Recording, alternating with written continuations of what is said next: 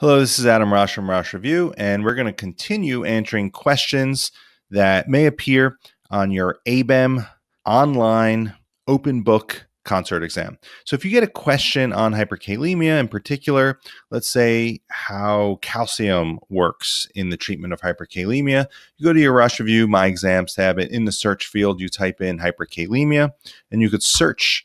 And on the first search result, we see hyperkalemia and calcium. We click on that, and right away we get a question that talks about what effect IV calcium has in the treatment of hyperkalemia. We see here immediately that the correct answer is stabilization of the cardiac myocyte membrane. And if we scroll down to the explanation, we get more detail on calcium's effect on stabilizing cardiac membranes in the treatment of hyperkalemia.